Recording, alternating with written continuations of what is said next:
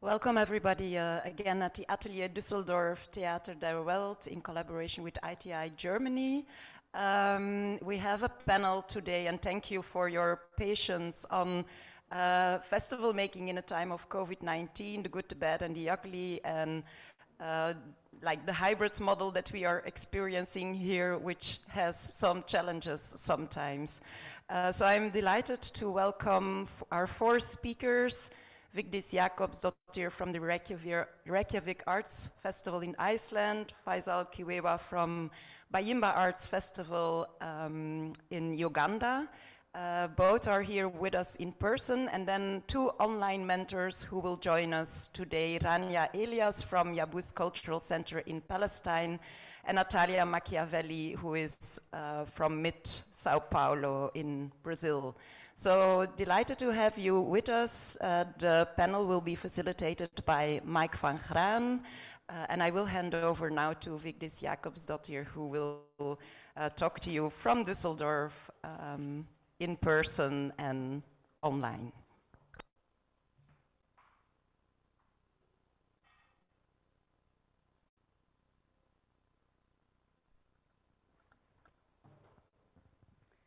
Hello, everybody. What a privilege it is to be here in person. What a privilege it is to be a European culture worker that has steady funding. What a privilege it is to share this space, virtual and real, with people from around the world. I think the word for this period in the past has been gratefulness, to be grateful for what we have in spite of everything. I am artistic director, as Inge said, of Reykjavik Arts Festival. And what you see here on the slide is the logo of the festival. It's been running since 1970, and the logo has remained the same, although it changed for a while, but then we brought it back to basics. And it symbolizes, I like to start with explaining the logo because it symbolizes very much what the festival stands for.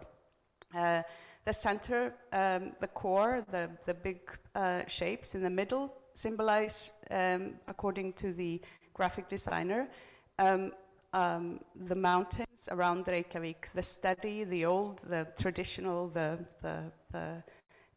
conventional, if you like, and then the bows that make it into almost like a flower represent new growth, represent in particular the flower of the chickweed, which is like the smallest weed that grows and blooms in our gardens and around.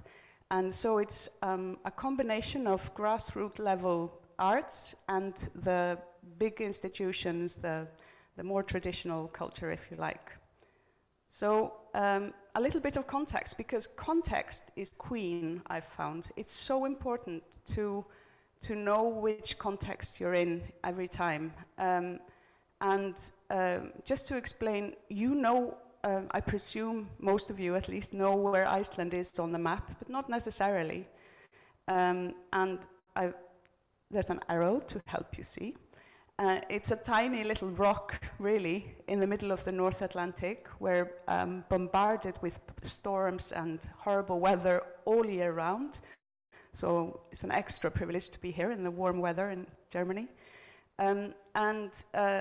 Really isolated physically from the rest of the world. We're in between America and Europe. And for a long time, we were very, very poor. And we were colonized by Denmark and Norway and Denmark again. And we got our independence, our final independence, actually, on the 17th of June, 1944. So today is Independence Day. It's holiday in Iceland today. So we are, and after that, and after the World War, we became more prosperous, and we are now considered like a prosperous, rich country, really, because we have many resources. But when the festival was established in 1970, there was very little, by the way of culture, international culture. And the festival was, it had like a prehistory of Icelandic artists wanting an international festival in the country.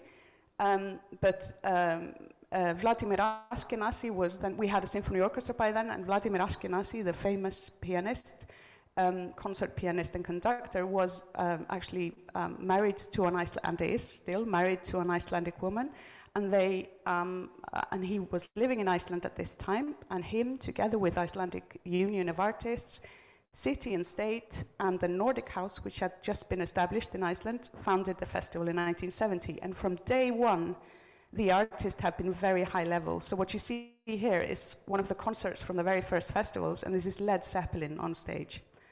So, and the same festival we had Jacqueline Dupré, the cellist. So it's been very like high profile, A-list festival from the very beginning.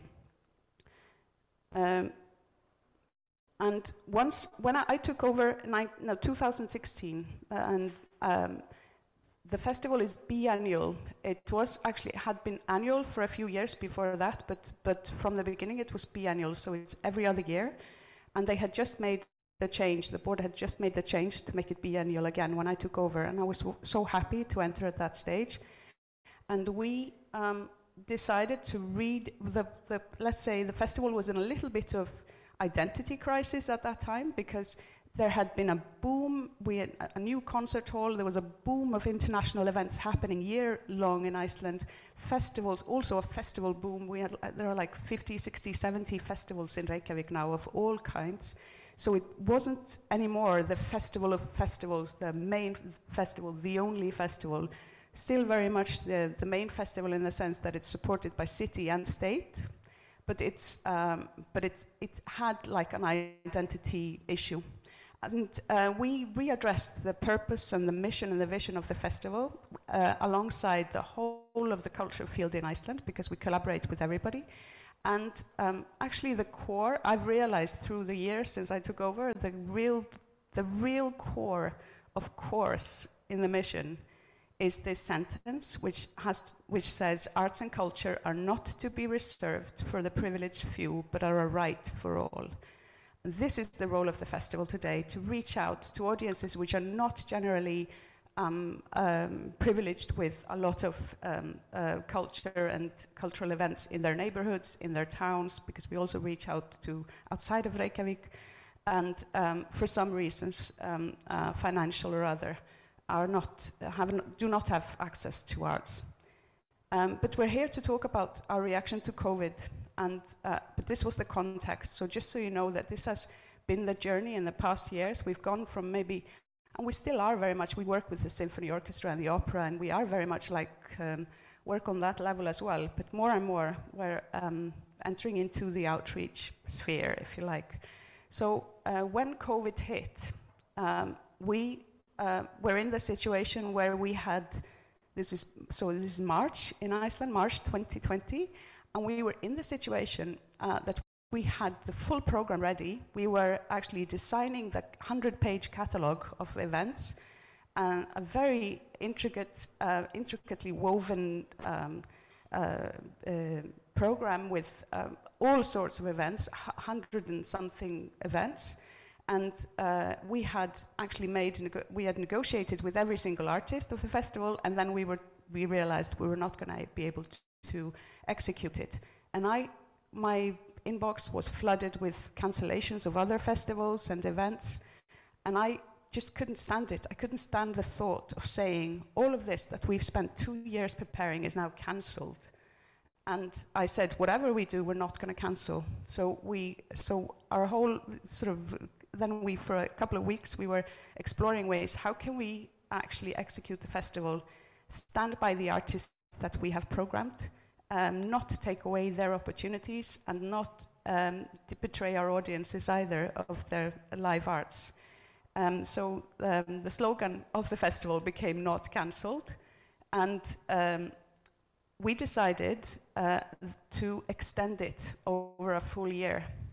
And at that time, I didn't know whether I would have the staff to do this, because my staff was hired until June, the main group of the staff, or the money, or the possibilities. We didn't know how long COVID would last, but everyone thought it would be over by the end of the summer, as you remember.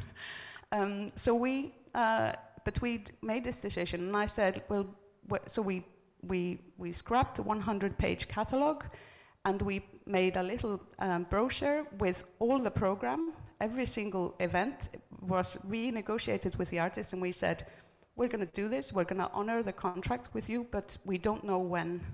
So are you prepared to do this with us? We'll launch the full program, but without dates. And that's what we did. So we launched on the same day as we intended to, but with the difference that we didn't set a date for any event. And this has been a journey, I tell you.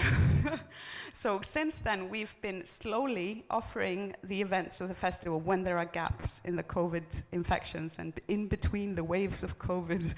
And so some events have had 5 different dates because we are having to postpone again and again.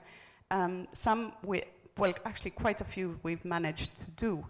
And this strange looking picture shows the core events, the main events of the festival, and the blue boxes are the events that we've done. So this is what we have been able to offer.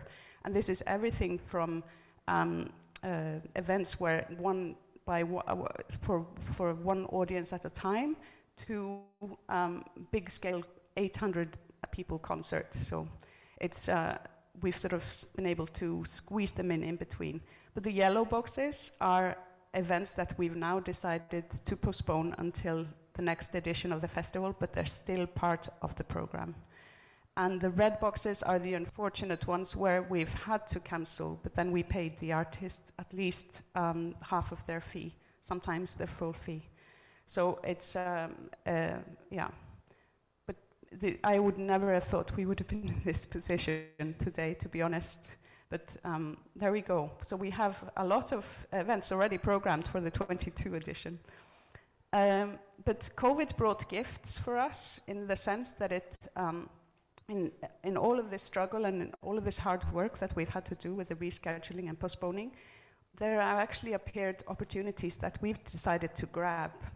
And one of them is that this old theater that you see the photo of here is called Idno. And it's run by, this is where we were going to have our festival hub, and did have our festival hub. It was closed, well, actually the people running it went bankrupt.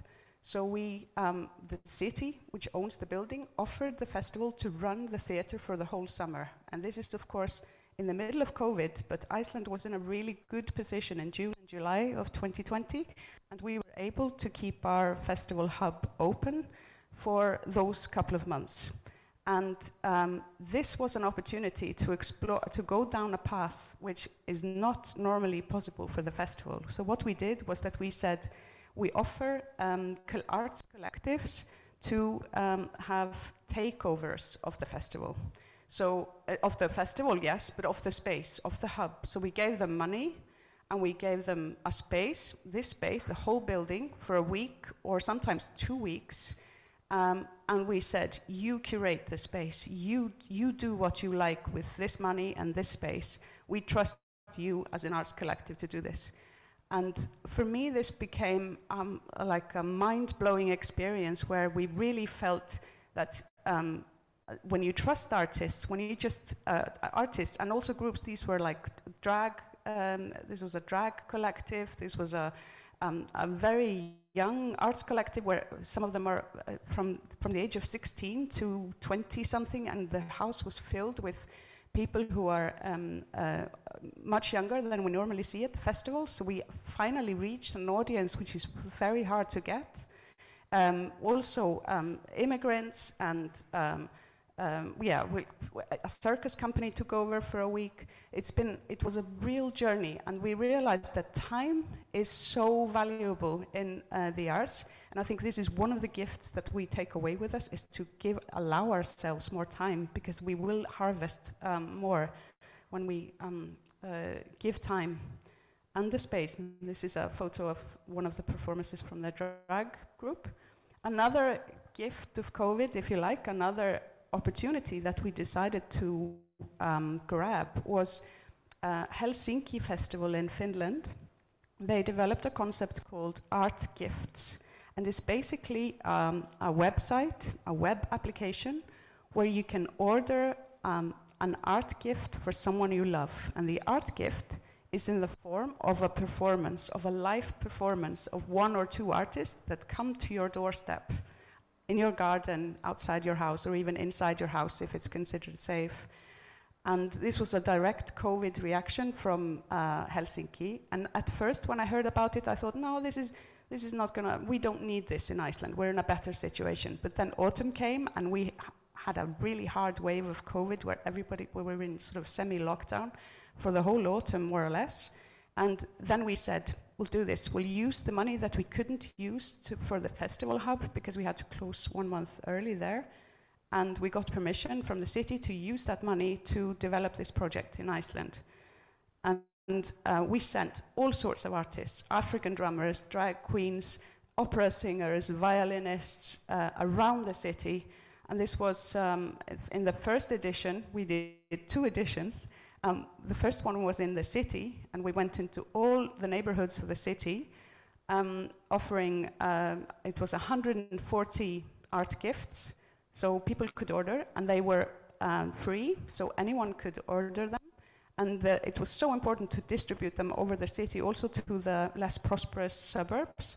And within a couple of hours, this was presented on television on the main culture program, and within 2 hours, everything was fully booked. And we experienced such beautiful moments of like cancer patients who hadn't been able to hug their family for weeks or months, and then maybe the daughter ordering an art gift for her mother, for her sick mother, and then and these were all really famous artists in Iceland appearing on below their balcony. And there were such beautiful moments, and I think the real beauty of this project is actually, this is the website, sorry, is the fact that someone is giving another person this art gift. That's where the magic lies, not in the performances as such, although they're wonderful, of course, but it's more the fact that someone has taken the time to order this art gift for you and taken the responsibility that you are home, and they're there to witness it as well. So there are there were so many tearful moments, like this mother and daughter, for example, who got a couple of musical singers.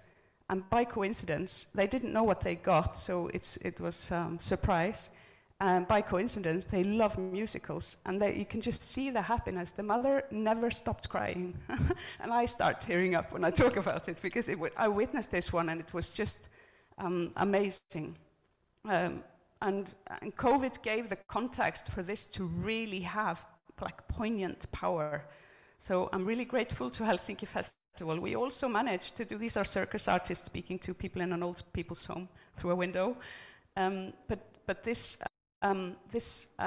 project gave us an opportunity to reach out also on a bigger scale, because in December we were in semi-lockdown as well, and the Minister of Culture decided, just shows how privileged we really are, to put money into offering this to the whole country. So we ended up running this huge project with 750 art gifts, artists traveling in the middle of winter, flying, driving around the country in snowstorms and blizzards to deliver these art gifts to the most remote parts of the country, which never get anything like this, really.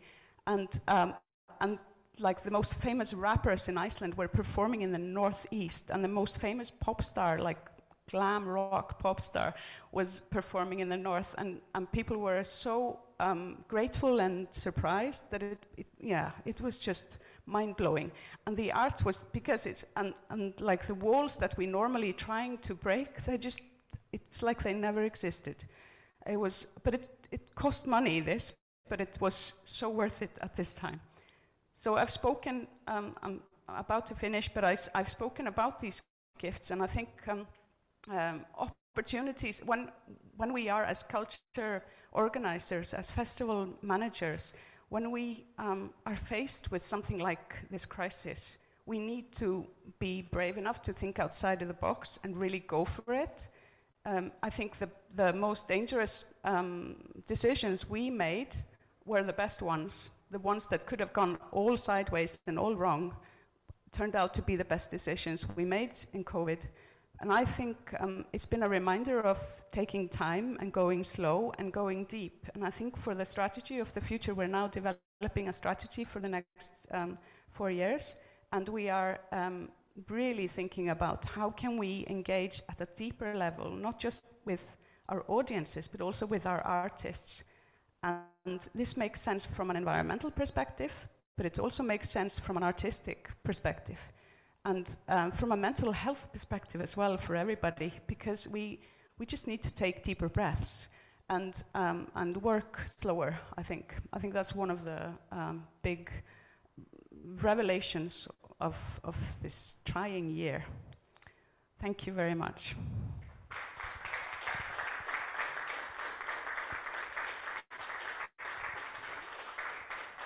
Great.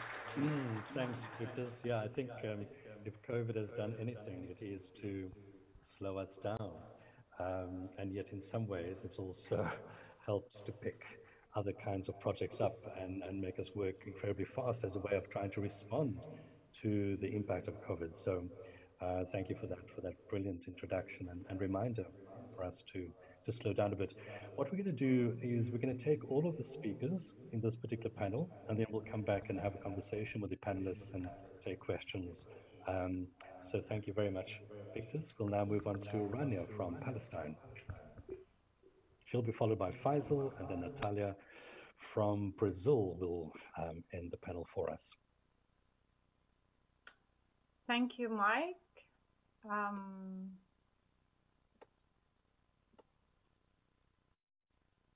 Okay, can you see the slide now? Yeah. Hello, everyone. I'm Rania Elias. I'm the director of Yabuz Cultural Center and the director of the Jerusalem Festival since 1998. Just to give a brief information about the Jerusalem Festival. The Jerusalem Festival started in 1995. It is organized in Jerusalem every summer. It's an international festival, which is every year it has a specific slogan or theme. And we invite artists from different parts of the world. It's a performing arts festival, so it is a combine of several issues and several kind of arts between music and dance and so on. If somebody knows what Yabuz means, I will try to give as well information about Yabuz. Yabuz is the first name of Jerusalem 5,000 years ago. And we named our institution Yabuz because it's the first tribe who came to Jerusalem, and we need to have the relation with our history as well in the city.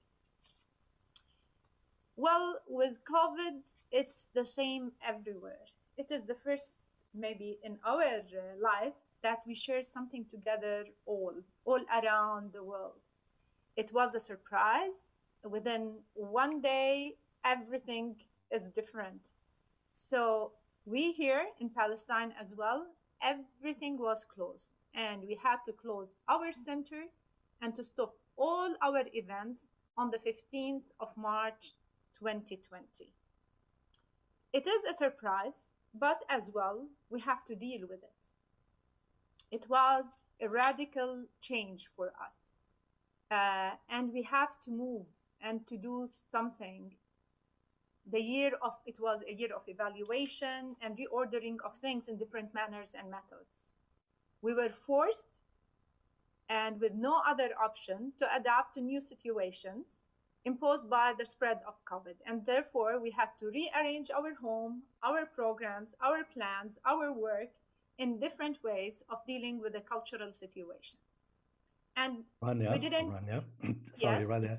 I wonder if you can maybe show it in slideshow format, just so that you can maybe fill up the whole screen. Thanks. Just 1 second.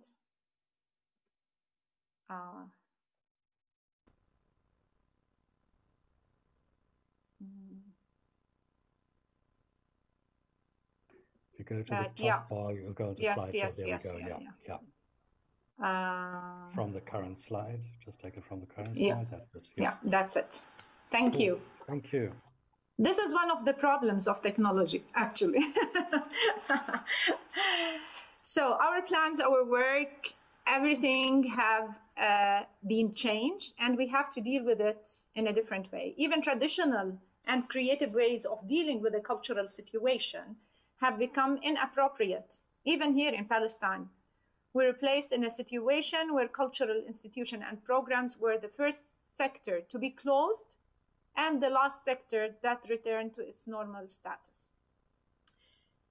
For us in Palestine, it wasn't really a big surprise to cancel a festival or an event. Actually, I don't want to say we are used to this because of the political situation. We are not used to it, but we had to deal with it and adapt with the situation. We have went through different crises in postponing our festivals. In 1996, the first festival was planned to have more than 400 artists in different locations and so on. And then a political situation happened in Jerusalem. The Israeli occupation started digging tunnels under Al-Aqsa Mosque, and the whole festival was canceled after more than 1 year of preparation. In 2014, we had to go into the same situation again. The festival was planned on the 10th of July, 2014. On the 2nd of July, a teenager called Mohammed Abu Khder was kidnapped, burned, and murdered by Israeli settlers, and everything was canceled after more than 1 year of preparing the festival because the situation in Jerusalem was very tense. In 2017, on the night of opening the festival, where we had all groups coming from United States, from Spain, from Sweden, from France, we had to cancel the festival, the opening night, after everything was planned, because they decided to put detectors around Al-Aqsa Mosque, and an uprising was happening in Jerusalem, and we canceled everything. So canceling a festival in 2020 was a difficult decision, but as well, we had to cope with it in a different way. Besides all that, on the 22nd of July 2020, during the corona and during the closure, our Yabus Cultural Center was raided by the Israeli occupation. I was arrested, interrogated, and they confiscated all our devices and documents. So, in terms of workflow, Yabus have done its best to comply with the 2020 action plan, but faced several obstacles. Amendments have been made and took into account the situation, the arrest, the confiscation of equipment and devices, and several closures and lockdowns in the city. In that conditions, we had a heavier workload than before the quarantine. In a direct response to the condition, we have developed and established alternative initiatives for youth, children, and partner community organization by encouraging and supporting online intervention and using digital platforms to engage youth and children at home, storytelling, music performances, film screening. I mean, it was the use of digital and multimedia display has been installed to access, communicate, and share. On the other hand, we managed to deal with the Israeli occupation targeting Yabus and myself and my husband, musician Suhail Khouri, by legal ways, but we are still facing and dealing with the confiscated documents and the arrest as well. 15th of March, we stopped. Freeze. We were shocked, but we took a deep breath. We think, we evaluate, and try to innovate, and then act, and then new plans and new experience. After the closure of the center, we faced financial problems. There's no fund for culture. There's no fund for artists. There's no fund for institutions. So after 6 months of remotely working and the result of different difficulties and financial needs, the service of our major 4 employees at Yabus were terminated as a result of the current situation.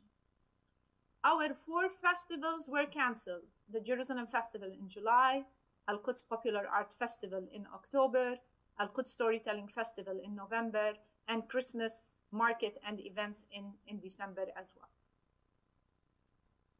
But we took our time and took the initiative as well, took a break, and we reviewed our internal regulations, our annual plans and programs, and the restructuring of our work, management team, and staff. We hold bi-weekly meetings by the board of the director of Yabus and staff, which was a very strong involvement of everyone. Participating with local and international cultural institutions online with conferences, interventions, film screenings, literary seminars, and musical performances. We maintained the relation with our public through different artistic programs using social media, online, and live streaming. We looked for new supporters and new ways of supporting Yabus.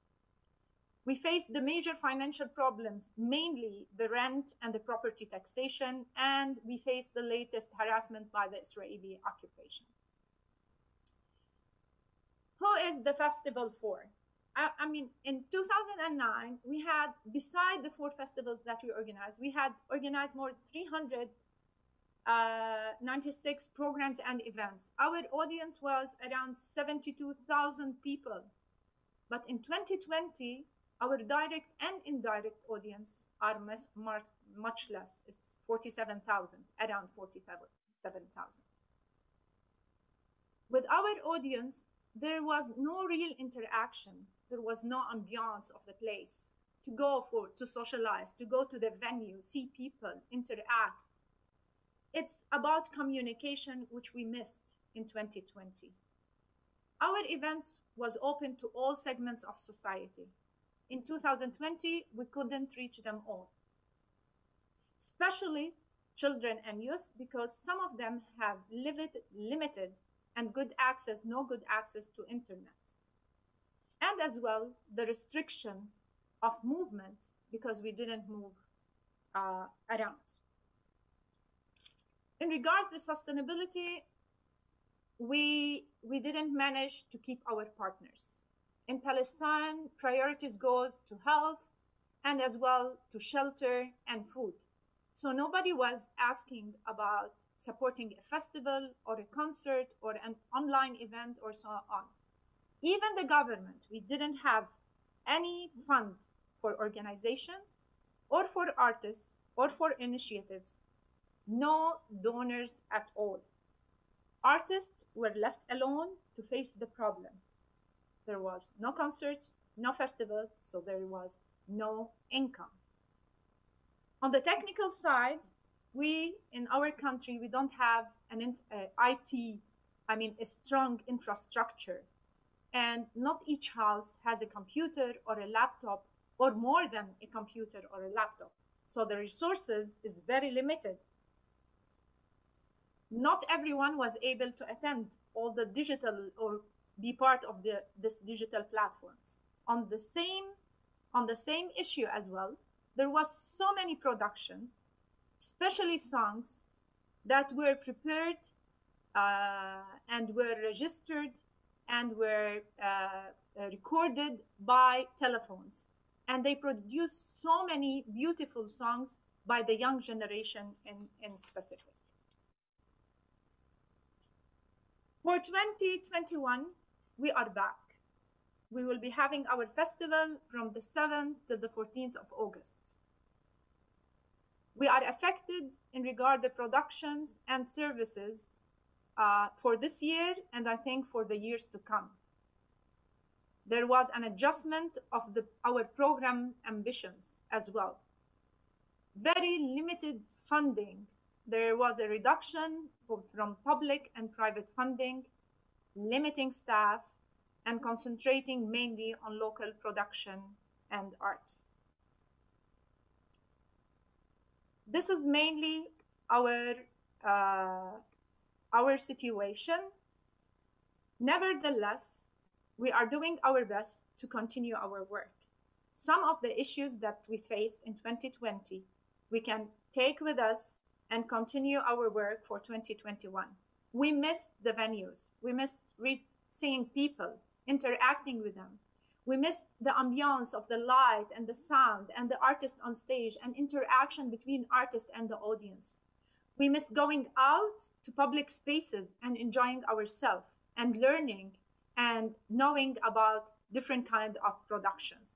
But that at the same time, we learned a lot from 2020.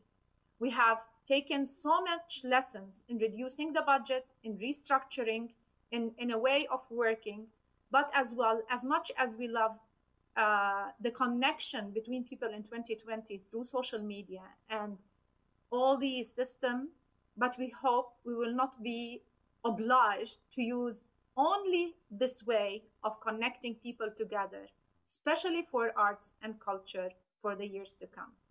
Thank you.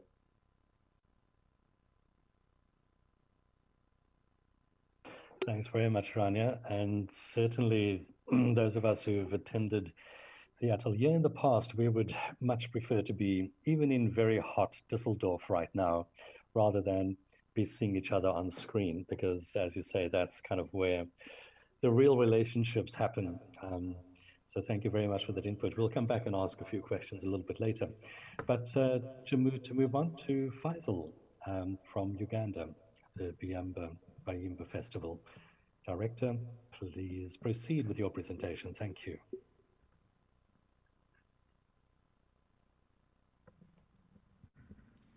Can you hear me? Thank you so much. My name is Faisal Kiwewa, and I'm from Uganda. I'm very grateful to be here. I think it's the first time I am, after everyone, as you know, meeting with international colleagues and friends. It's been a tough season, and I'm very proud that we have managed to achieve what we have achieved today and this week, this hybrid version of the Atelier. The topic of making festivals in this time of COVID, I think, we've explored it, we've talked about it. But as I was thinking, I was thinking about how to approach it, knowing that we have a lot of young festival managers who are trying to, establish themselves, create new initiatives. I kind of thought to go back to the beginning and maybe to kind of connotate the conversation. And my first thought was like, how did we start? And also, why did we start? And where did we start? So, my thought was, in 2005, in December 2005, I had my last concert as an artist in one of the newly found oil region in Kampala, in Uganda, called Hoima. And I felt I was done. I felt I could not do it anymore. And I told my manager as I was walking down the stairs of the stage, I told him, this is it. And he was like, what do you mean? I'm like, I am not stepping on any other stage in my life as an artist. And he asked me, so what's next? I told him, I don't know, but I'll think about it. So I took a break of 6 months. I traveled. I just wanted to formulate my thoughts, to know what I was going to do next. So I went to Tanzania, and then I got a small gig to do a short documentary film, which was allowing me to travel around the LVB, the Lake Victoria Basin, to document the lives of the people who lived around this area. And as I was doing this job, it's a very big lake, the biggest. It's shared by all the East African countries, Uganda, Tanzania, Kenya, and Rwanda and Burundi.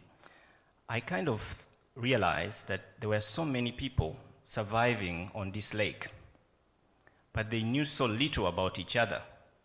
They lived in their own bubbles. The only thing they knew about each other was fishing, nothing else. No culture, no collaboration, no exchange. They only survived on fishing. And actually, some of them used to fight with each other when they were asking, why are you encroaching on my fishing area? And it took me back to question my retirement from art. And I'm like, why did I stop being an artist? And I think for me, the issue was, I was not satisfied. I was not happy. I always felt like I fell short on my creative process. I always felt like there was no system and structure to support my creativity. And being someone that I wanted to offer more, I felt like maybe it wasn't the place for me, but I needed to do something, because when I looked around the industry, I saw there were so many young artists who needed the same support that I was looking for. And I thought that if I don't do something, or if we don't do something about it, they might also retire earlier, like I did. That's why I started my organization, and I started my festival. Just like Abdul Hakim here, who is trying to do something in Bamiyan, in Afghanistan. When I was reading his story, I was like, he is trying to break barriers. I was reading the story of Anaru in Brazil, during the Arab Film Festival for women. She is trying to break barriers. But what does that teach us when it comes to this situation? What is the good about it? I think the good about it is the conceptualization. COVID has given us an opportunity to rethink what we've been doing. Did we do right? Are we carrying the right concepts? Are we doing the right things? Where did we go wrong? What did we miss? And I think the bad news about it is the mental health issues that we are facing. And some of us have not realized it, that we are actually sick. We've been so much taken, and most of us have attended so many Zoom conferences, talking to our colleagues, oh my God, when did I see you, or when can we see each other? They don't realize that there is a very big problem artists are facing, at least from my context, because as I said, just like me, there is no structure. There is no system to support these artists. The level of frustration is so high. And when I wake up as an artist, as a programmer, you get these nightmares. You wonder whether you're still relevant as a programmer. You wonder whether the artist that you support or you work with had an opportunity to have food on the table. You try to do something. I try to give away some food, support some artists. I think around 200 artists, give them food, but like, how long are they going to survive on that food?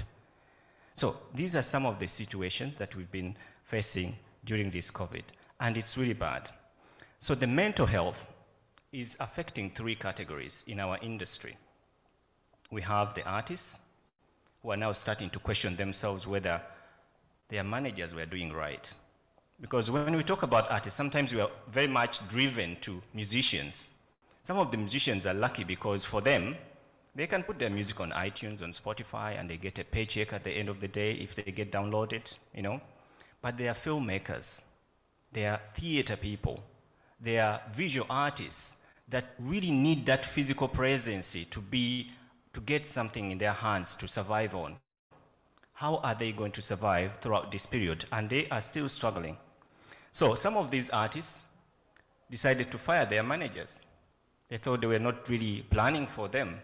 But who was to blame? Was it the artist or the manager?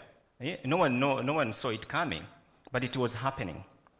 And then the second category of the mental health is us, the programmers. We, as I said, trying to question our relevance. We are trying to think, do they really need us? How can we be supportive? But all our hands were tied. And you wake up and you're sweating. You don't know what to do. You can't do anything. You're helpless. It is really, really disturbing. And then we have the audience. The audience is also struggling.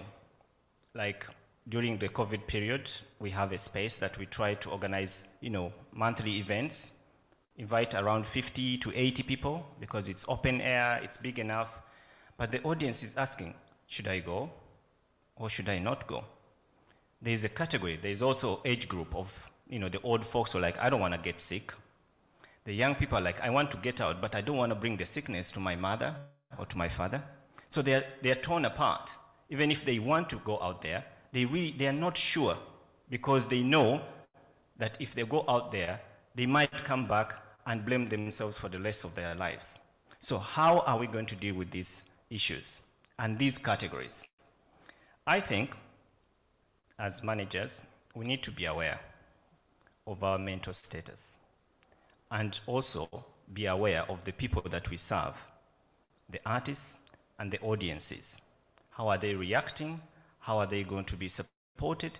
How can we understand them and help them to feel comfortable as we prepare ourselves to move forward? Then the ugly.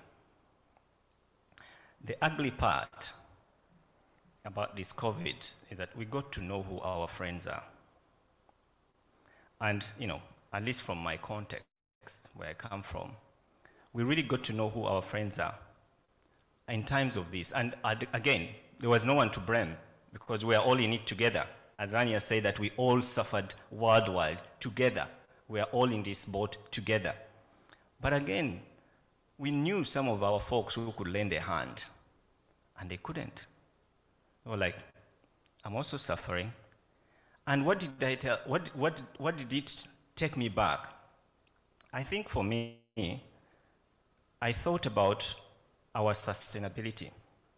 I come from Uganda, where there is only one culture center, which sits around 371 people capacity, and that's it.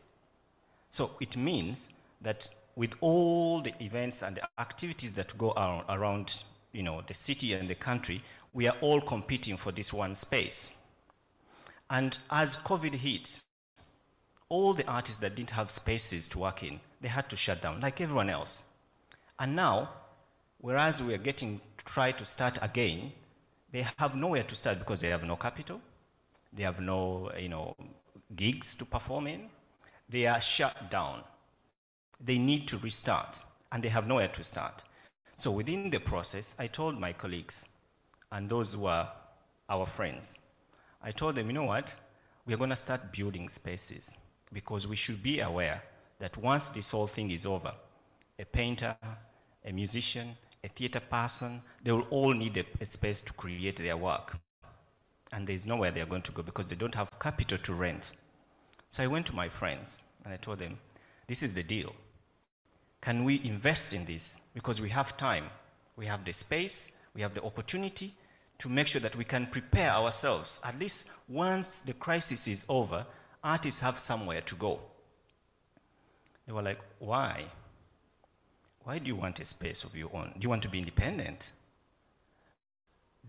Have you considered the cost of maintenance? Have you thought about, you know, how are you going to sustain it? And I felt that's a very narrow, you know, thought. So we decided to continue to go on and do it ourselves. And we are moving forward. We are trying. I think the ugly part of it is, for us, is going to be the good.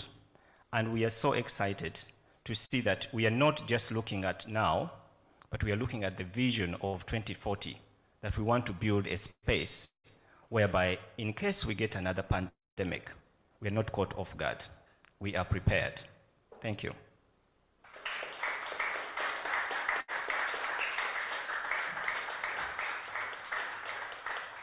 Thank you, Faisal, for sharing the good, the bad, and the ugly from your Ugandan perspective. And I think that a lot of people on our continent, you know, what you just shared will kind of resonate with that. So thank you for that. The final panelist is Natália from Sao Paulo. Thank you, Natália. Oh, thank you, Mike. Thank you all. It was very inspiring. I feel already this urge also to see you and to hug you. This is certainly something to be recovered after that, all this crisis. But let's go on to my presentation. I am Natália Machiavelli. I have been working for the São Paulo International Theatre Festival since 2013. The São Paulo International Theatre Festival is a festival conceived to show contemporary and radical performances and by established and also emerging theatre companies. it's well, we really believe and want the social and human revolution, and this is always in the horizon of the curatorship and the production. Even if the production process can be really stressful, the team is very lovely. We really love each other and we take care of each other. And to always have this goal in our minds so we don't run over ourselves in this very difficult balance between a lot of work and your health. I totally agree with Faisal when he says that we are a sick planet. There is no way we can be healthy if the planet is also sick. So it's a very global perspective, which can be overwhelming. But if we have that in mind, our daily work can also be streamed to the good direction, I believe. The team that I've been talking to you, it's a very different, all sorts of professionals. We have producers, of course, company administrators, artists, pedagogues, researchers, intellectuals from the academies, and also many other people from different sectors other than culture that surpass this, the ongoing programs of every edition.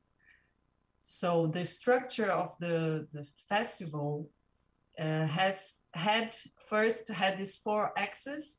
It was the shows, the international shows, because it is an international festival. The first goal was to bring really companies from all over the world to São Paulo.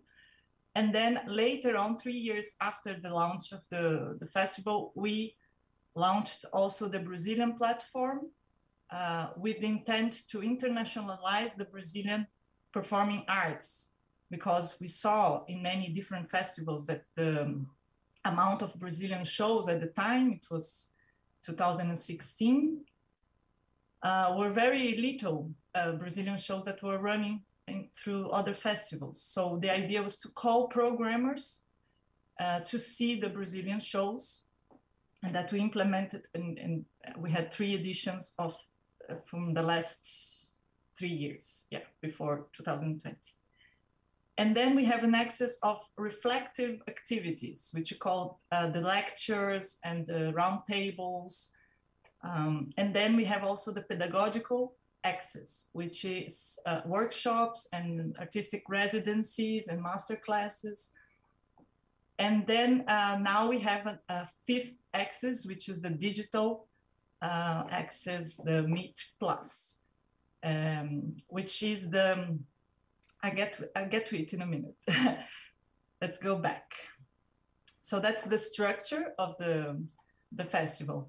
I come from a different, come from an audiovisual background. I've worked in cinema. I also work still with music, and I'm also an actress.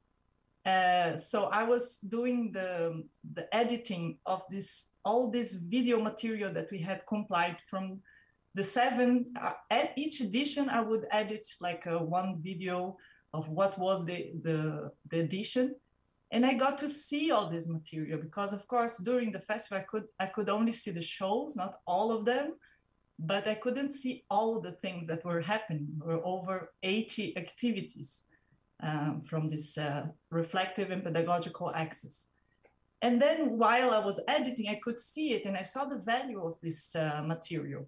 So this has to be publicized. This has to be available for people. So I started creating this idea of a platform that we could make this video archive available much earlier than, much before we knew what was going to happen to us. So I took place in the International Festival Academy that happened here in Paraty, in the city next to the sea, beautiful one, in 2016. And I I came with all these ideas that probably the people that are participating in this atelier will come out of here with the same. So I went out very full of ideas, and I put everything in a notebook, and I started preparing the project, what was called the Meet TV. Because I always loved the format of TV, although I think it is used very badly. But I think to get this access to everybody is something that's really appealing to me. So I put the project, and also during this course, I understood that it was very important for us to get to know our public, that we had about 20,000, 25,000 people presentially in the festival, each edition. And we didn't know who these people were because we didn't have enough tools to understand what the public was. So I thought this virtual platform could give us this opportunity, let's say, as an exchange for this material that we would make accessible, to also get the people's data, let's say, what age and where from, to see if we were actually achieving the farther places of the city, not only the people that were living in the center. So when Vigdis talks about time, I completely agree. Time to plan and time to develop, while also in the air. So we could have started before. The project was ready, but of course, a theater festival is an expensive enterprise, especially when the euro for €1 is 7 to 1. So we also wanted to invite European companies, and the prices of the fees and all that. So this was always something that was our priority, was in the shows. So when COVID hit us, the project was ready to go, to start at least. We had this first opportunity because 3 days for the end of 2020 edition, the theaters got shut down. We had audience waiting in the theater, in the venues. We had 4 shows set up in different venues when they said, okay, we are closed. So it was a big stress. And of course, that's really the bad. We had different reactions from the artists. We were actually in disbelief. Nobody really believed that was happening. It was like the first day was like, are they crazy? What is this? Why to close? This where everybody's waiting. You have audience here. So some artists also reacted uglily. It was and different than European governments. What I heard, we had a struggle to convince the city hall to pay the artists. So in the end, we had to do. We had to show we had to show every piece online. That was the condition for them to pay the artists. So again, it was an opportunity to do the online screenings. And then we saw that we got feedback. We got over 2,000 people to see these online screenings. So it was a confirmation that the project could go right. The Meet TV project that became the Meet Plus, because Mitsubishi had already taken Meet TV name. But so I called the director of the International Theatre Festival of São Paulo, both of them, Guilherme Marques and Antônio Araújo, and I said, okay, this is the time for the project to come true. So what can I say else? Wow, the ugly, most certainly in our case, is our president, because well, it's been very hard and struggling. We had already problems with censorship that we had to overcome, and now, of course, fascists also think this as an opportunity, also see this as an opportunity. So we have to be very careful, because people, of course, when they all said, no, we shouldn't stay at home, we should just continue our lives and get to work, we, the artists, and all the people that were wanting to take care of lives, we had to be the opposite. We had to say, okay, we stay at home. We're not going out anywhere. We're going to incentivize people to stay, to be. So we had to give them also, we felt that this platform was also an opportunity for people to be at home and to get access to culture and to new discussions. So that's what we have been doing. But I don't believe that's the only way out in this era. I started to remember my times of art academy and other artists and students that were already researching in 2005 ways of this, how do you call it?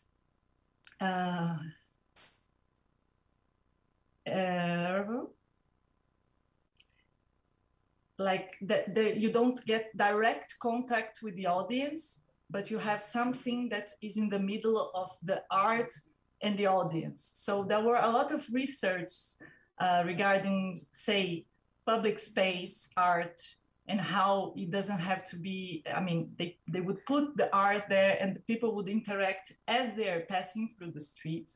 So that doesn't require like a lot of people together at the same time, for instance. And I also think theater has survived many other pandemics before. This is not the first one. We are gonna be through this. And this is not what concerns me. What concerns me is that we take this opportunity to the right way, that we really see this sickness, this disease as a disease that a global way, not only the COVID, but all the sickness that we are involved and how we can be healing elements as artists and as programmers, how we can, yeah, I think that's about it. Thank you very much for having me. Great, Natália. Thank you for being with us. Since you had to get up so early in the morning in Sao Paulo to share your thoughts with us. So thank you again. So for the next little while, we're going to have a little bit of a facilitated conversation with the panelists, and myself and I will throw some questions out and maybe invite those of you who are part of the panel to respond, but also I've invited the participants in the atelier to pose questions in the chat group as well, and then I'll forward those. But maybe just to start off, Vigdis, I suppose traditionally festivals have been seen very much as ends in themselves. The festival is the end, and to some extent COVID-19 has kind of shifted the festival as a means to something else. And in your presentation, you were talking very much about how the festival, your festival, has moved beyond being a festival framed in a particular time to now having a broader kind of impact that maybe went beyond the time framework in which that festival operated. And it's something that Shahidul referred to in his presentation last night as well. And I just wondered whether that might be something that, you know, persists in your particular festival, or will you revert to the festival as being the end, if that ever was the case? Most definitely not, is my answer to that question, because a festival is a festival, and my country has several cultural institutions that work year-long. There is a power, and there's an Icelandic word called slagkraftur, which means like the power of impact of a festival, which is limited to a certain period. And we missed that from this edition of the festival. To stretch it over a full year is not making the best use of our resources, for sure not, but it was absolutely necessary this time around, and we learned a lot from it. But we're very much returning to the 3-week festival format that we had before. But I would like to add actually something that I wanted to say in my presentation, and a key word for me now is responsibility.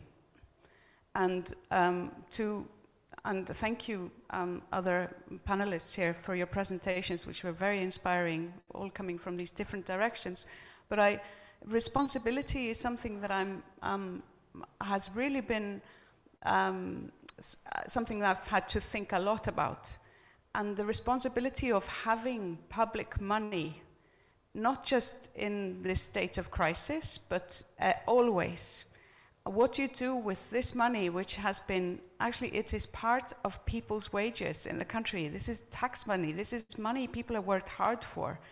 And I really felt that we needed to do everything in our power to provide people with culture and art in this terrible situation. And it was our absolute responsibility, but it was also our responsibility to do this safely and not to put anyone at risk, neither our artists or our audiences. And taking that into the future, I think this is going to be an even stronger power in our work. Is also responsibility of having the platform to curate something. And part of our new strategy is going to involve a lot more of extending that power, sharing that power with our artists and audiences. And so I think we've learned a lot, but we're definitely not going back to not doing this like this again if we don't need to. Maybe just to pick up on something you said, I was wondering about traditionally or historically, how much market research have you done? How much have you researched your audiences in terms of what it is that they want and so on? And I wondered if you've done any of that kind of audience research over the last period to see what is it that they fear most, under what conditions might they return to a festival, how have they responded to things that have gone online and the like? We have very little has gone online. We have very much said we're a live arts festival and we're going to deliver a live arts festival, so very few things have been online. We did research around the Art Gifts project. That's about it, really. And it was overwhelmingly positive, and people really felt safe, and they felt that we were taking all precautions. But unfortunately, no, we don't really have the resources to do serious market research, and this is one of the issues we're actually working on.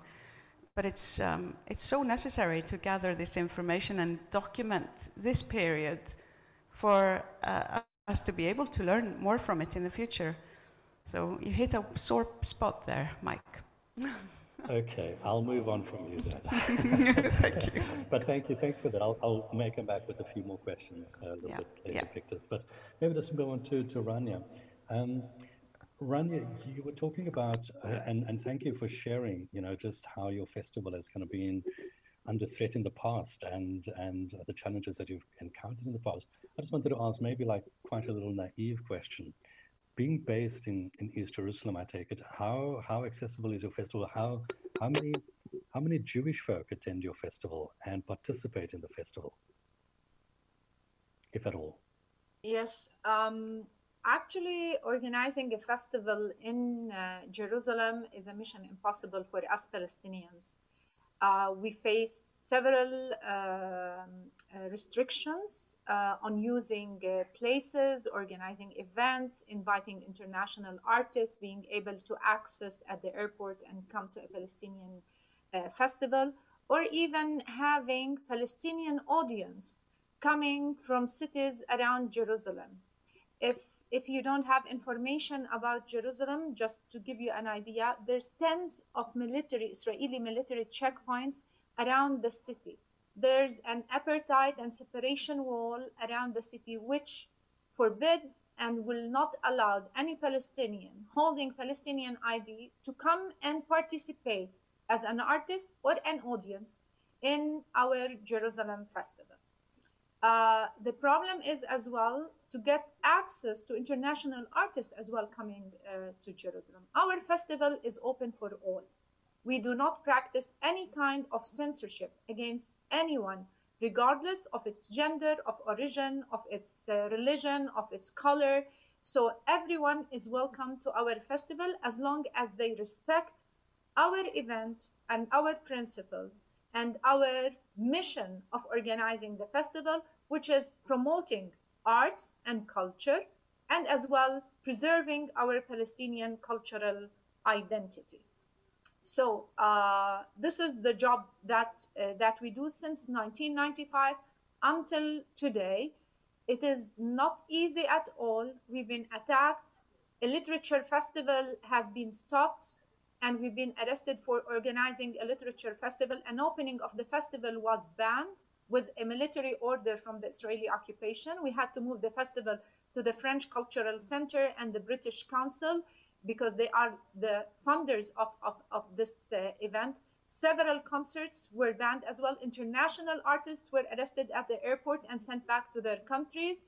And as well, no Palestinian artist from Gaza or Jenin or from Ramallah can access to our festival.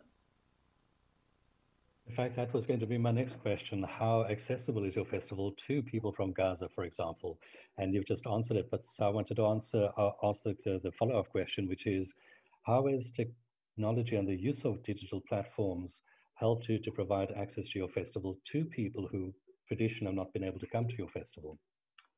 Well, this is a good question. I just want to go back to the Gaza issue as well. This is an area which has been closed for more than 10 years. People have no access. They cannot go out from Gaza. We cannot go to Gaza. Artists cannot travel. They cannot perform in Jerusalem or in Ramallah. So it is a small jail closed on people, even for health and any hospital needed. They cannot go out for medical assistance as well. We are not really strong on the technical issues. I mean, for that reason, we didn't take the initiative of organizing a festival online. We already face a problem of having audience coming to our festival personally and attend the events with the limited area we are working on. So many people do not have computers or networks or internet. Some of them were studying because schools were online. Some of them, they have 4 or 5 kids at home and they have only one computer on one phone to use for these issues. So we didn't really concentrate on doing our festival online because we felt this, the main aim of the festival is to have the people coming to Jerusalem and be with us and attend this festival and give us as well hope in order for us to steadfast in the city as well. So technology is not really good for us. Even us at Yabus, it wasn't easy for us to do some events, film screenings or storytelling and so on, but it was easier technically than organizing a festival or a concert or something else. Rania, thank you for that. I just want to move on to Faisal because in a way, Faisal, what you were describing earlier kind of resonates with what Rania has been talking about, because it's not as if COVID-19 has presented your particular festivals with the first challenges that your festivals have encountered. In fact, it's like an ongoing challenge that you experience. And earlier on, Faisal, you mentioned that we're all in the same boat. We've all experienced this together. And I think at a previous atelier, in fact, someone said, we're all in the same storm, but we are in different boats. Some people have tankers and huge ocean liners, and other people have dinghies. So in order for us to really cope with the storm, we have basically things are kind of quite different in Uganda and Palestine as they are in Reykjavik, for example. So I wanted to ask you, in your understanding, you were saying that, you kind of began to find out who your friends were. In this idea of international solidarity at this time, what are the kinds of things that you would hope people from elsewhere would provide you with some act of solidarity? What would that mean for you in this particular time, practically? Yeah, thanks. I think maybe we just have to think about where does it come from, this solidarity that we are seeking or we would wish to seek. For me, as I said again, there is no one to blame, whether if someone is helping you or not, because we are in the same storm, in different boats, as you said. But I think what I got to learn out of it is that there is a syndrome that that is kind of taken maybe both sides. There is a funding syndrome or a support syndrome where the giver is kind of gotten comfortable with giving, and the receiver has also gotten comfortable with receiving. We the receivers, again from my context, we are always expecting to be given, and we've not managed to come up with strategies that would kind of help us in times of like this, or even when there are no times like this, in any time. So we find ourselves expecting, and then the giver also finds themselves expecting to give. That if you don't ask, they are like, why are you not asking? If you ask, why are you asking? So then you're caught in this dilemma. And I think I've had these conversations many times. One of my frustrations in terms of this support structure or funding syndrome structure is always people expecting that you are always going to get money to do something, to do a workshop, for example, but you cannot invest in infrastructure, not knowing that where I come from, as I was saying, that what is our biggest problem? Do we analyze that? Do we assess, like, you know, when we look at our audiences, the artists we support, the industry that we are trying to develop, what does it need? Does it need workshops or does it need space? And then the conversation starts, oh, spaces are closing in Europe. Don't you see that there is a crisis? So you cannot support it, you cannot. So I really think we need to reinvent, to restart the conversation, to look at our context. As we say, we are in the same storm in different boats. So meaning certain boats are stronger, others are not. And they might need certain different elements that need to be addressed. So in my context, where I come from, we don't need money for workshops. We need money for infrastructure. And that conversation doesn't go well with our friends. So we need to start realizing that if we want to help each other and we want to grow a sector that needs to be grown, we need to address issues that need to be addressed. And this comes in for because thinking around the young organizers and programmers who are here, I think it's important to think around what challenges are there and what could be the solutions, because sometimes we can only look at what we can do and not have a holistic view. We are fortunate enough from Uganda that we as a small organization can have a mandate that is as much as what the government can do, and because we try to think further than that. So there is, for me, it's all about thinking and really contextualizing things and making sure that we are not all going to be asking for the same things, but we have different needs. Yeah. Yeah, I think that what you're touching on refers or will resonate with the panel that we're doing tomorrow on how do we have festivals and how do we create art in a context of inequality. So kind of looking forward to that. But Faisal, I'm going to come back to you with a couple more questions later. I just want to maybe go on to Natália. And by the way, we have about another 9 minutes left for this panel. And then, because it's been live streamed, and then after that, we may invite people who are part of the Zoom to continue to kind of engage with the panelists as well. So I just wanted to ask Natália, the festival that you run is very close to my heart as a playwright. And I wanted to ask a couple of questions, actually. The extent to which you're going online and displaying theatre online, how much of that have you been able to monetize? Because that's kind of one of the challenges and one of the questions that's related to this particular discussion. The new business models that are arising out of these new conditions, have you been successful in monetizing online theatre? Well, I take this opportunity to thank our sponsors then, because we have been able to make the because we had the support from the Italian Culture Institute, from the British Council, from the Pro Helvetia, and from ASUS, and also cultural support from other companies that have been that really believed in the project, actually, because they really put the money in the project of Meet Plus. The idea is that we, well, first of all, during this crisis, we thought not to charge for any tickets. So it was all free, because the idea was really to give the people the opportunity to stay at home and get in contact with culture. That was the main goal. So we had to find support to be able to do that without charging any tickets. And the companies were also very understanding on our purpose. But I think there are many ways to monetize the digital platform.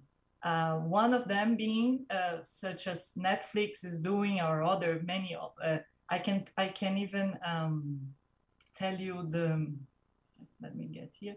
There are many other different approaches like this in theater. Not many, actually, some. For instance, the Scenarium. For instance, the Broadway HD. For instance, the Stage Russia. So there are few models that we have been researching and took ideas from, but the idea was at first not to charge the tickets, not the subscription. So we didn't monetize anything besides what we got from sponsors. And I still think, because this is a digital platform and has this appeal, that other companies may be able to finance this enterprise just by having their logos or other kinds of counter actions. But yeah, the answer is no. And who do you think, whose responsibility is it to provide the technical support for theatre makers to present their work online in an effective way? Certainly from our experience here in South Africa, what has happened over the last while is that many people have gone online, but you've got from people using a cell phone to people who've had multi-cameras and so on. And many people who consume things online have access to Showmax and Netflix and Amazon and the like, and so great production values that they're able to access. So sometimes the theatre that we offer online do not have similar kind of production values. So the question is, if a festival goes online, whose responsibility is it to make sure that what is presented is of sufficient quality to compare and compete with other things that audiences might have access to? Yeah, we have here in Brazil, SESC. It's a culture institution that they get their half public, half private, and they are being able to offer the places, the theater, the technicians, the cameras, the sound, and they have been doing weekly show presentations as such. We have SESC as partners in the festival, not in the platform yet. But so because we didn't have the resources, the curatorship of this program had to take in consideration what were the works that actually could be seen online, could be seen through this 2D dimension, this format, because not all of them could. And of course, we couldn't give this, not only because of technical or financing problems, but also because we really didn't want anyone to go out and to have the responsibility, because we didn't have the resources to do it in the secure way, to test everyone, to, all the secure ways that you're doing the atelier over there, I can see. We didn't have the means to do it. So especially because we're also working with international companies. So what we did is really to take this moment to program things that were already made, well filmed, and could be seen through this format without any problems. We also had one artist that had already been researching the virtual sexual reality, and she made a work that had to do with that, and you had to watch it through this platform, and was very specific. So that is an example, but of course not every artist is interested in working with digital. So I think the responsibility to answer you, I think it would be ideal if the responsibility came from the festival, came from the production of the festival, that we could support this kind of technical side. But since we couldn't, then we had to work with what we could, what was possible. Sure. So maybe just to continue, because we are talking about these digital platforms, I want to maybe ask Rania and Faisal as well. Certainly, Faisal, in an African context, most people access the internet or digital platforms through their mobile phones. And Rania, you were talking about people having very limited access through computers and the like in the family and so on. So if one does go the online route, because that's what COVID-19 might have obliged companies to do, and if the primary way in which people are accessing content is through their mobile phones, how sustainable is that, do you think, for the distribution of theatre or the arts in the future? Do you think that that's acceptable, or do you think it's just a momentary thing? Do you think something else needs to happen? What is your kind of thinking around that? Faisal, maybe first?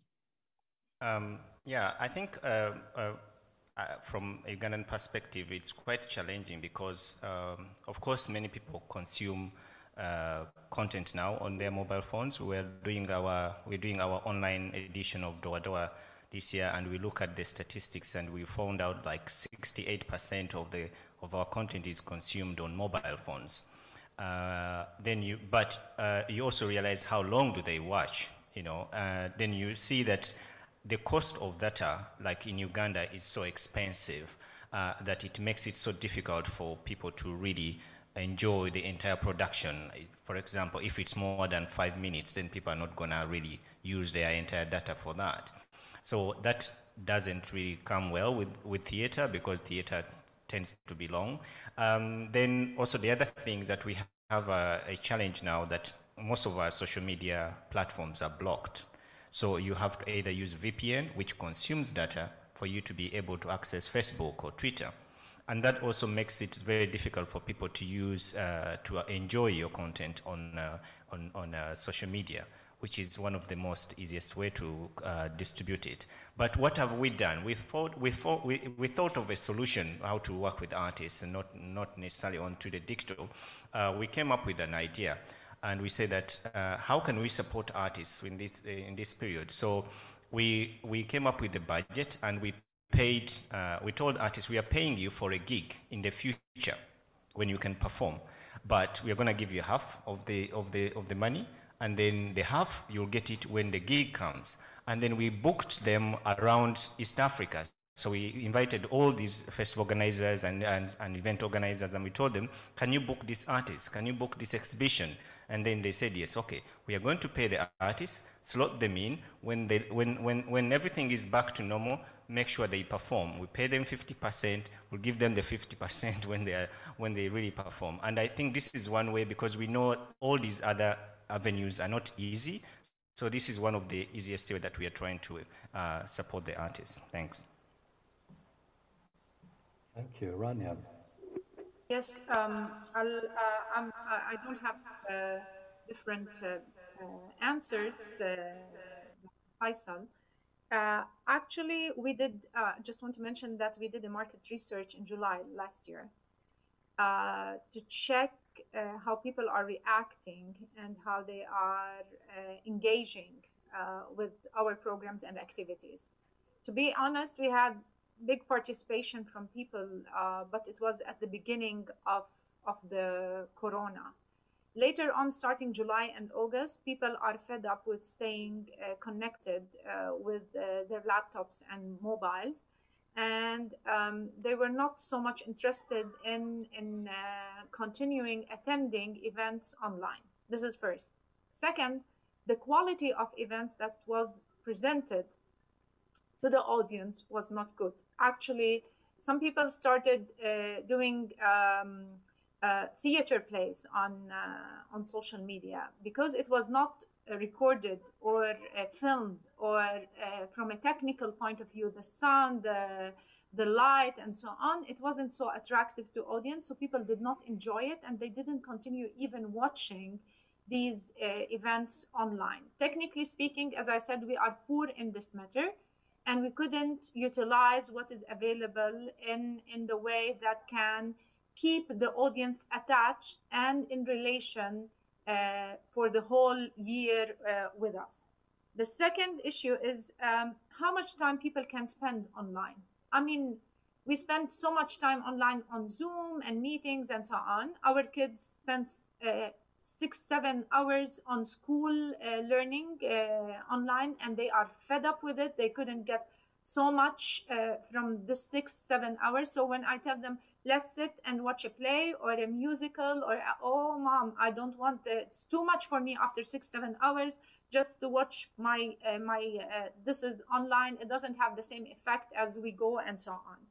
Besides, as I said, so many people do not have smartphones or laptops and so on just to be connected all the time to these kind of events. Just they are waiting and watching and so on. So quality, time, and how much do you enjoy it? I mean, to be honest, I couldn't enjoy any play online because I want to feel the whole atmosphere in the hall. And the young generation are so much concentrating on something fast. They need something very fast to be presented to them. So we have to deal with all these issues while planning, rearranging, restructuring, and thinking about how we can work during the corona and after the corona as well. Thank you. Thank you. And I think what you've raised is a question that I'd like to maybe end this particular panel with and pose it to all of you, maybe starting with Vigdis.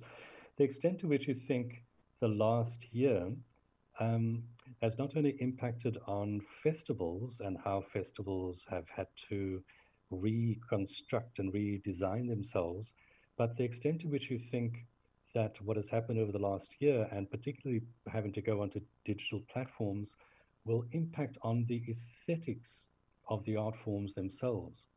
So in the way that people consume, in the amount of time that they spend consuming, the amount of data that it takes to consume and so on, and the technical skills required to present something that they're consuming online, how much do you think the form itself will change? Will people in future need at training schools to be trained in making theater, particularly for digital platforms?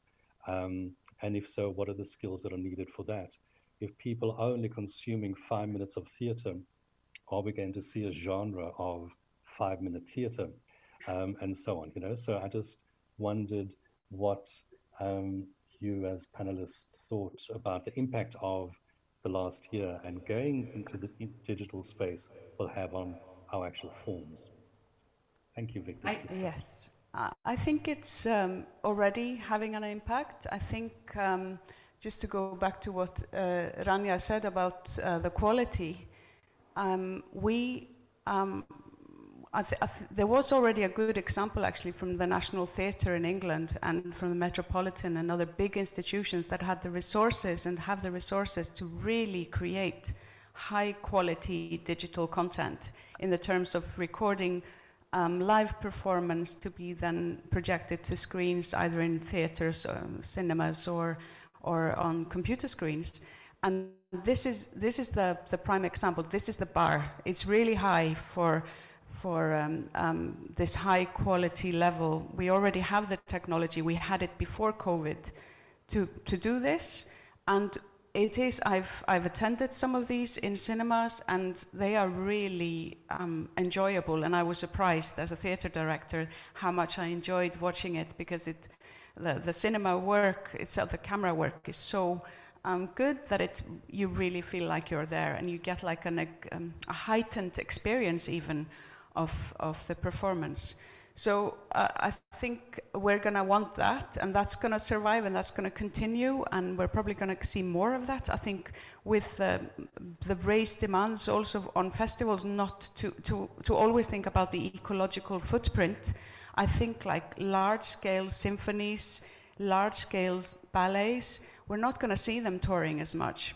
Or I hope not, actually, because I think that's a waste, because these type of performances can really be delivered through these high quality recordings. Another thing that I think is already happening as well, and I can see experiments with, is that I think it's either the digital either works on this high quality level, or it works on this very intimate level, which is almost like a personal encounter with the artist performing. And I've seen experiments of this that work really well, really powerful performances, but it's also something that where it almost feels, it's like participatory. We need to engage with the material. So it's personal and engaging, and something that you directly engage with and react to, or this high quality. I think this is the way where we seem to be going, and I think both have a purpose in the future. A COVID-free future or a COVID future for the next year, both have a purpose. It's really tricky with the in-betweens. It's really tricky to say, oh, we're doing a streaming of this, and we only have one camera and really bad sound, but we're going to do it because it's so important.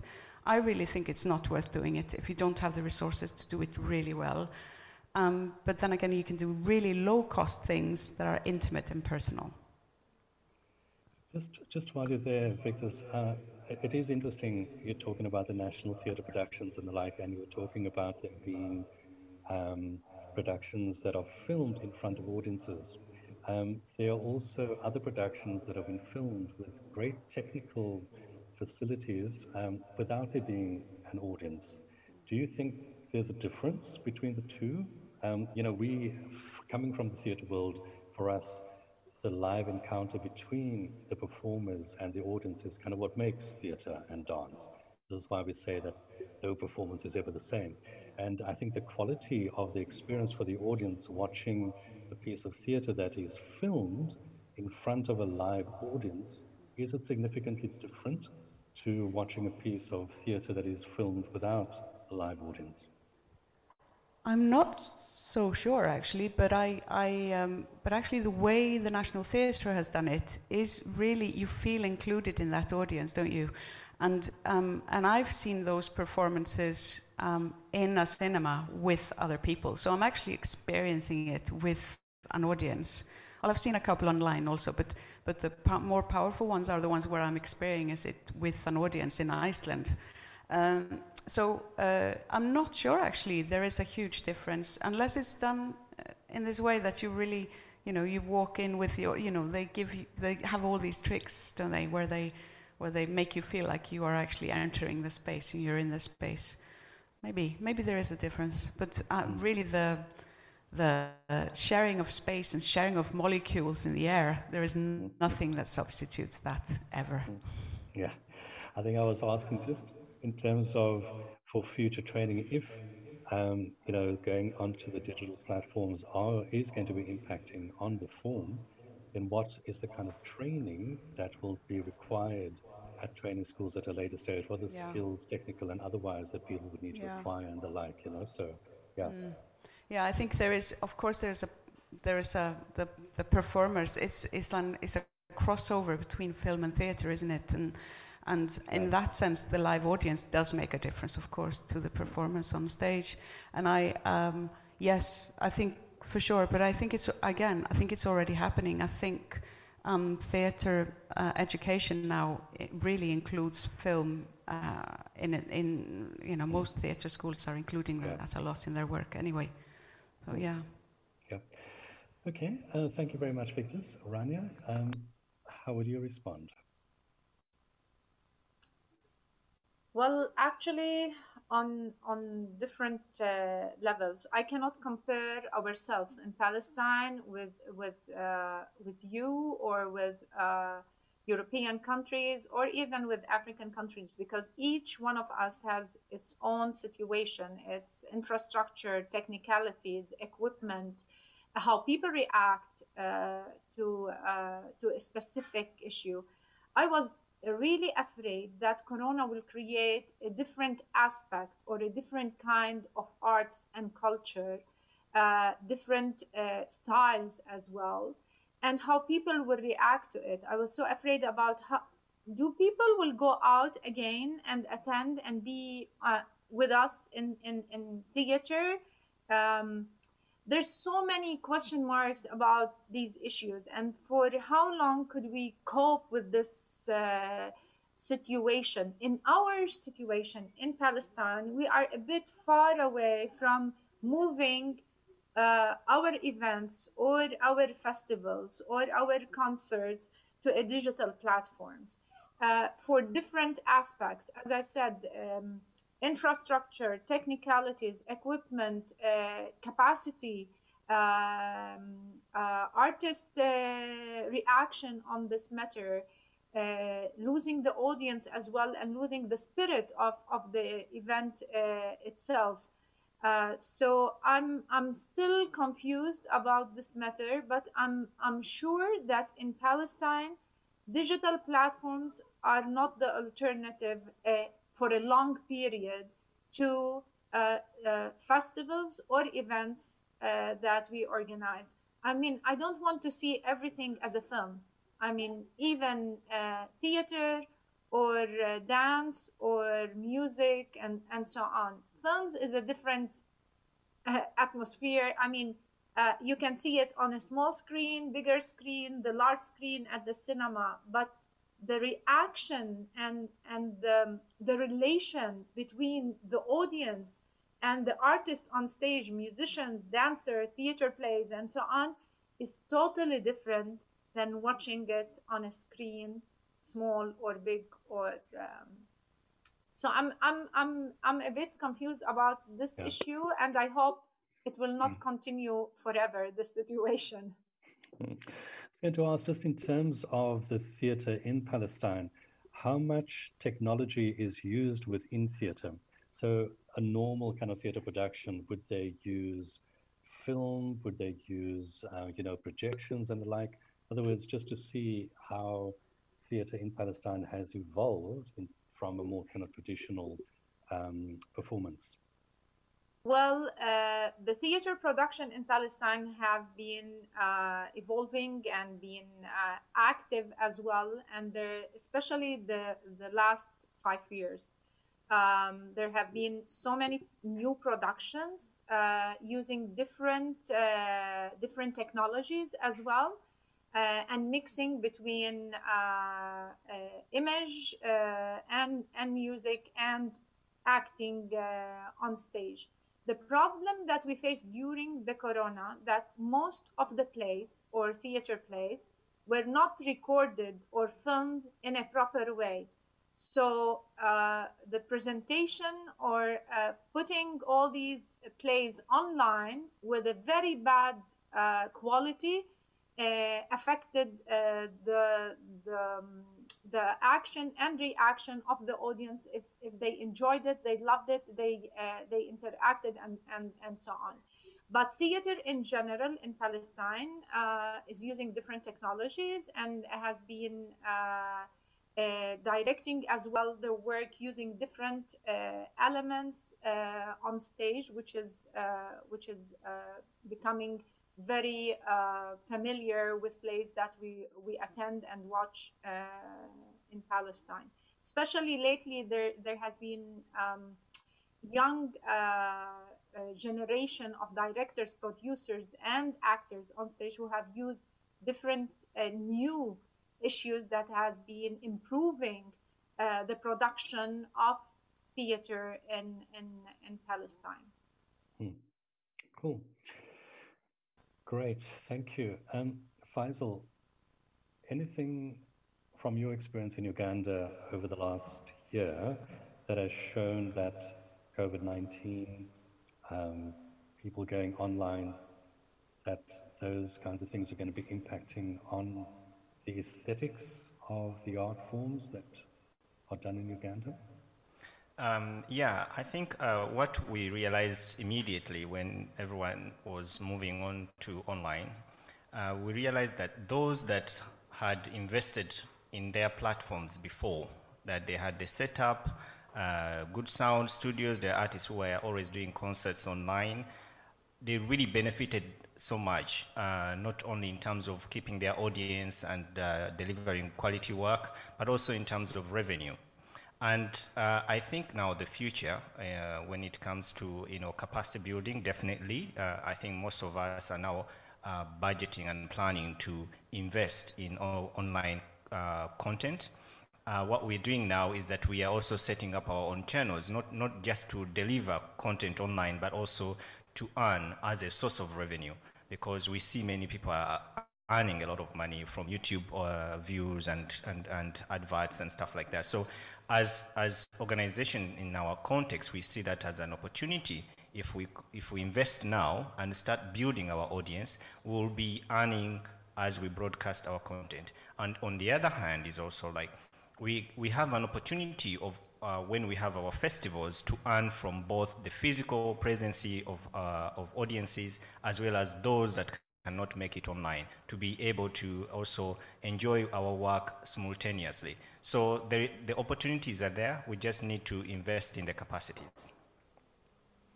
Yeah, that's an interesting model. So you might actually have Faisal, you might have your YouTube channel subsidizing your live performances. Definitely. Yeah, thank you. Okay, Natália, the final word to you. Well, I think we're gonna actually increase the theater attendance after all this is done. I think people will want desperately to go back to the theater. We're gonna take this as what it really is, actually, a present, the presence of being together, and this present, which is, I hear myself from the room, if I can take the sound off. I think... there is a bit of an echo, sorry. Yeah. It's the hybrid thing. Indeed, yes. But I think... That's better. Well, I just wanted to say about the digital platform where we open, exactly with this idea that soon, I don't know when, but soon we're gonna go back. We're gonna go to the venues. We're gonna see theater. We're gonna be together, and we're gonna. This is coming, and what we can value for now in this moment is actually archive material. We can take time to look back at the history of theater, and also shows that are not running anymore, shows that have been run. We had the last presentation of I forgot the name in English. Oh, never mind. I'll remember later. But we had also artists like Kate Mitchell that brought Miss Julie show to our festival, and there is already a connection with cinema and theater, and they are like filming, and you never know if what you're seeing is what's actually being filmed there, or if it's a recording. And we had also another artist that came with a show at the same period, that was Julia, coming from the same novel, but a different work, also working with video. There are many artists that have been working with video in theater. We had also a show of The Encounter of Complicité, Simon McBurney, that made a show that was basically, you had to put the phones and you had to hear with this multi-directional microphone. You could really be inside the show. It was a very powerful, also digital experience. So I think there will be artists that will fall in love with this and create media and create work and take this to the extreme. But I think also that there will be more people that will wanted to go to the theater, maybe people that have never been before, and just because now they can, they will feel moved. And one thing about audience that I think it's important, because I really believe that the power of the festivals is that we gather people that are being bound with creation, with art. So everybody's really moved. So when you put them together after the show, during the show, there are connections that happen there and things that happen there that are very special, because people are already in an open mindset, moved by what they've seen. So this doesn't happen. Of course, you feel moved at home when you see it, you don't share it, and this is a loss for sure. But I think it's I think we have much to see in the physicality of theater to come. I think it will be even more radical, the physicality, once we can. Yeah, thank you very much for that, Natália. I've been doing some research locally in South Africa, just among theatre makers, to determine the impact of COVID-19 on their work and on their mental health, which I think is a very important thing that Faisal kind of raised.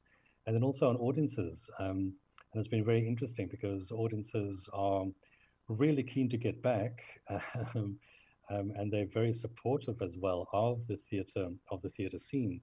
And but one of the questions asked was, what prevents you from going to theatre most at the moment if theatres were opened? And 46% of them said it's fear of contracting the virus. And another 44% said, well, they would go to the theatre if the theatre was actually open, but so many theatres have obviously been shut down because gatherings are deemed to be the primary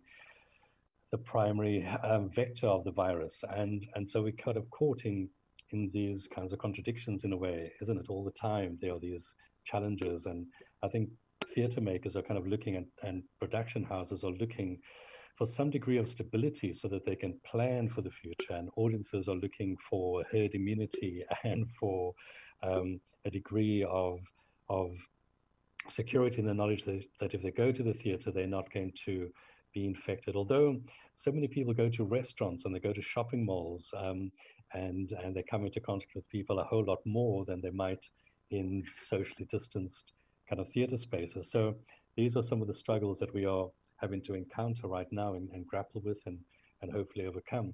But also at the same time, find models that are appropriate to a future in which pandemics may very well be part of our future. Climate change is a thing, and we haven't begun to experience the impact of climate change on what it is that we do as artists, as festival makers. So this might be, as Vigdis was saying, a very good time to be slowing down, to be reflecting, to be thinking about what are the different ways in which we continue to do the work that we deem to be important.